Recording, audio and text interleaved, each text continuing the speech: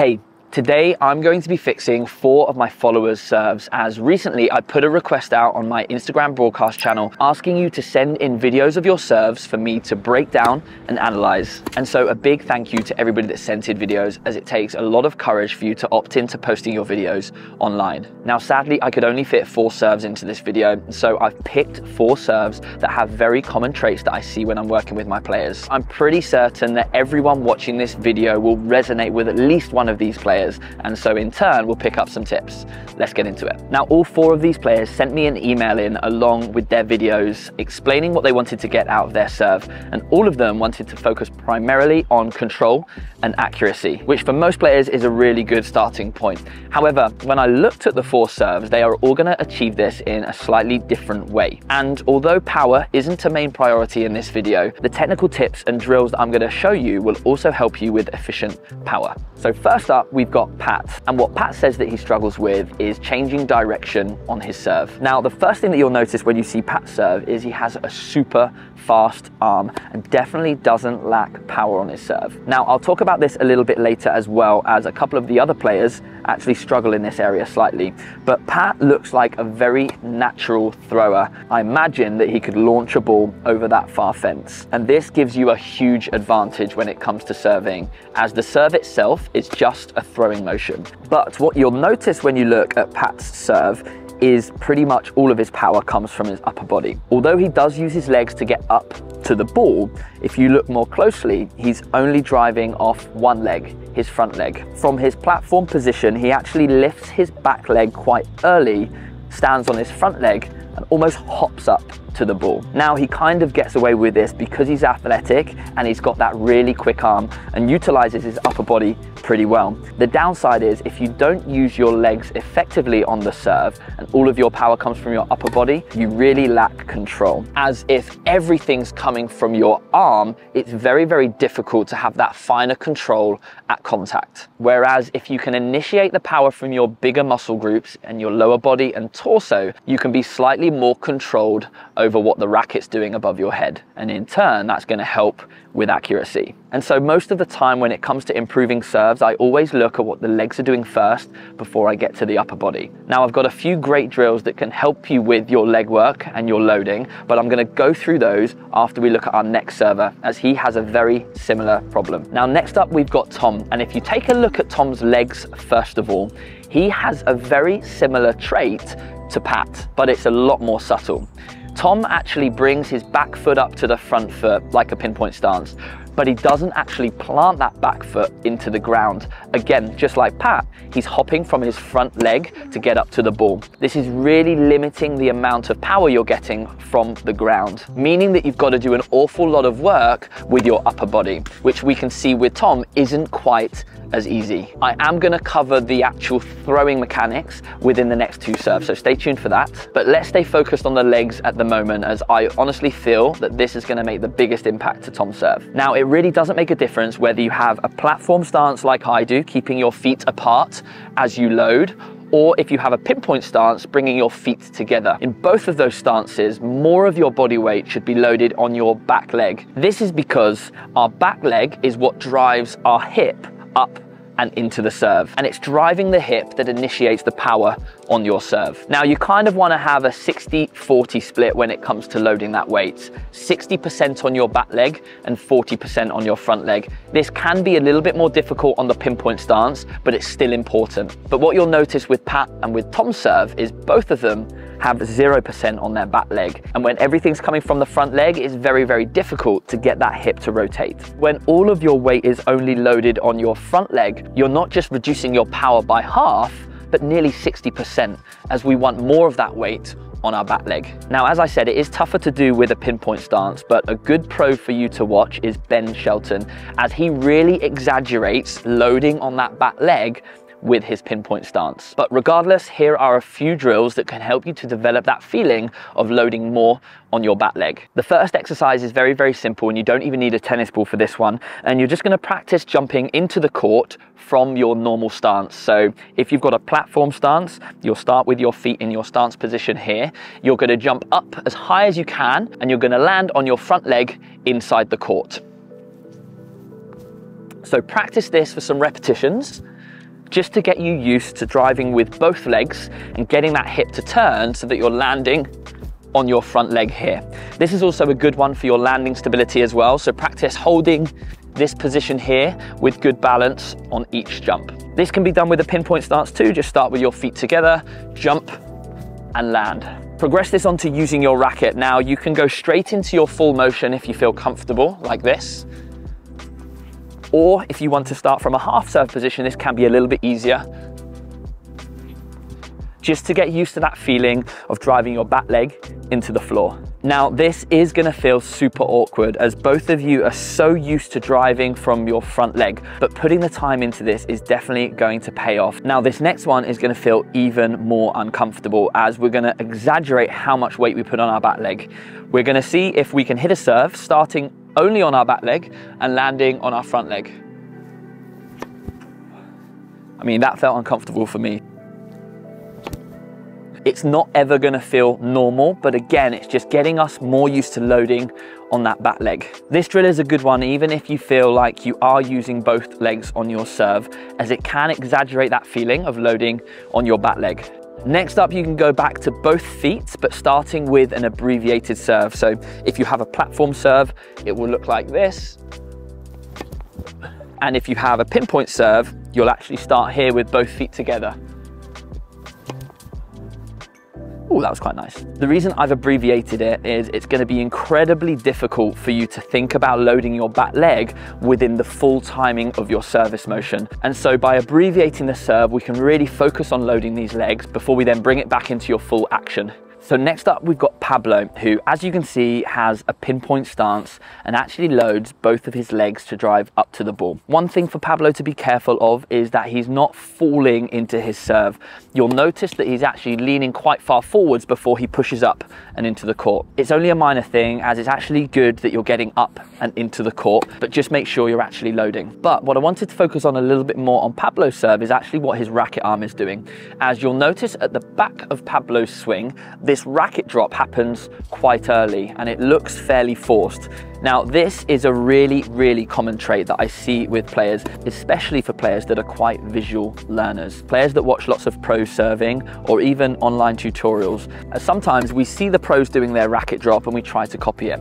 But the problem is the racket drop itself is not something that we can force. It's actually a reaction of good biomechanics. Let me explain. If I get my racket into this position as I load, I mentioned before that I should be driving my back leg into the floor to rotate my hip into the court. Now, if I do this powerfully, watch what happens to my racket. Naturally, my racket head is dropping. The reason being is my hip is driving so quickly, the weight of my racket is lagging behind. That is what creates the racket drop. Now, if you try to manipulate the racket and cause the drop by itself, it can become very forced and you're actually losing that impact and the power that you would get from the lag. Now, as I say, this is a super common trait. And what I would say for anybody that's struggling with their racket drop is to try to get their racket into this abbreviated position here and just practice doing what I just did. Get that back hip to turn quickly and just keep this arm fairly relaxed. And you'll start to feel that racket dropping more naturally. Now, once you have that feeling of the racket dropping, then you can incorporate more of a serve action. So from here, I'm gonna drive my hips and I'm gonna let the racket flow. Now, this might not look quite like a serve. My contact point is quite low here, but I'm just getting the feeling of letting that racket lag. Do this plenty of times just to get used to the feeling of this disconnect between your hip and your upper body turning. The hips go first. Some players may find that their racket drop isn't as deep as you see the pros on TV, and that's completely normal. The reason the pros get a really deep racket drop is they are super flexible. They have great internal and external rotation in their shoulder and also have great flexibility in their upper back as well, meaning that their chest points up to the sky, allowing that racket to drop even deeper. And so another thing that you can do to help that racket drop to happen more naturally is to improve your range of movement and your flexibility. But generally speaking, it's never going to be as deep as some of these pro athletes, as they spend hours and hours on this every single day. But the key is to remember that within your serve, you don't want to be thinking about the racket drop.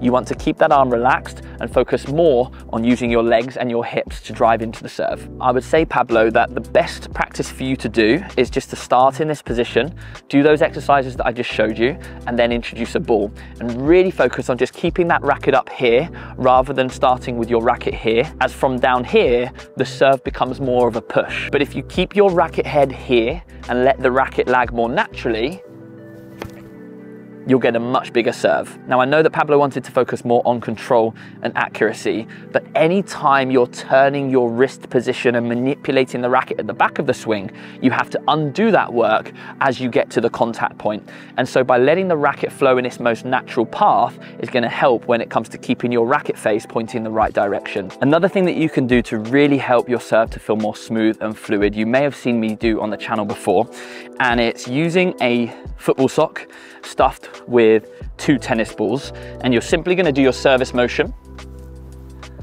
like so. Now, the reason this is a really good exercise for anybody trying to make their serve a little bit more fluid and following the right mechanics is that if you have a kink in your serve action, the ball will stop and it won't work. So really make sure that you're getting your hitting arm into this position here and letting your hips turn to flow the balls efficiently, as opposed to forcing it like this. Here and go. Get to here and go. And you'll see that that drop is happening without me making it. I honestly think this exercise is good for anybody to do. It's a great serve warm-up. And I also think for Tom, which we saw in his serve previously, I think this exercise can help you too to make those throwing mechanics slightly more smooth. Now, last but definitely not least, we have Barry. For Barry's serve, he's doing a lot of great things. He's using his legs well, he's got a pretty good setup, and his actual hitting action is not too bad either. However, he's not using the continental or the chopper grip, which can create limitations on the serve. Barry's using a grip that lots of players use for their forehand. He's somewhere around Eastern, and you can see this by the way that he sets up with his racket and his strings pointing downwards. Now, for some players, I actually wouldn't recommend changing to a chopper grip, as it takes an awful long time to change and it feels really horrible when you first do it. However, for the purpose of this video, I'll explain a little bit about why the continental grip is important and also my best advice for changing to it. Now, by using the chopper grip, it gives you a lot more opportunity to hit with different spins. You can hit slice, flat, and kick all with the same grip. However, if you're using more of a forehand grip, you're limited really to hitting a flat serve. And if you want to hit spins, you've got to manipulate that wrist position, which isn't ideal for control. Now, the benefit of hitting slice and kick is it can add shape to your serve, i.e. that arc shape, which again allows you to get more serves in without having to slow your racket down. The other real benefit to using the continental grip is a little bit chicken and egg, as it allows you to use proper throwing mechanics when you swing. However, it's proper throwing mechanics that allow you to use the chopper grip. And so this is why people find it so difficult to change, as overthinking is one of the biggest problems. Now, when I talk about proper throwing mechanics, it does involve pronation, which I'm actually not going to cover in this video, as it is quite complicated when you get into it, but there is a very, very simple method to practice it properly, and it's simply throwing. I like to use a rocket ball or a Nerf ball, as it's a great way to practice your overarm throw with the proper mechanics. But if you don't have one of these, you can simply use a tennis ball. And your aim to practice this is to throw the ball as far as you possibly can with good height. The reason we want to aim our throw high is because that's the trajectory we should be driving up into when we hit a serve. Now, when you first start throwing, you might not throw at a big distance if you're not pronating. If your palm is facing in the same direction as you throw, you'll be very, very limited with power. But what will naturally happen over time, if you're practicing your throw, is your body will find the right movements. And what should happen is that your palm will face inwards to prepare for the throw, and as you release the ball, your palm will finish facing outwards. This is the body's most natural path to throw at distance. And so, as I say, this will really help you with your throwing mechanics. And if you have good throwing mechanics, using that continental grip is going to be far easier. Now, I know that that tip might disappoint some people, as lots of people love to hear the technical details of how a serve is struck. But the reality is, if you think too much much about the technique, everything becomes forced. A little bit like what I said earlier about that racket drop. As soon as you start manipulating the racket and trying to get it to follow a certain path, it becomes inefficient. For us to use our kinetic chain most effectively, we need everything to flow. And so rather than trying to change grips through undoing old habits, just by practicing throwing is going to help you to form the right mechanics, and in turn is going to make that grip change feel much, much easier. And so my tip for Barry is to just get out there, throw as many balls as you can, do that for your serve warm-up, and then hit your normal serve. And if you want to, make a tiny adjustment to that grip each time you step onto the tennis court, because those tiny 1% changes over time make a big, big difference. So a huge thank you again to Pat, Tom, Pablo, and Barry, and to everybody that sent videos in. I hope you enjoyed the video. Stay tuned on my Instagram broadcast channel if you want to be involved in future videos, and I can't wait to see you in the next one. Take care.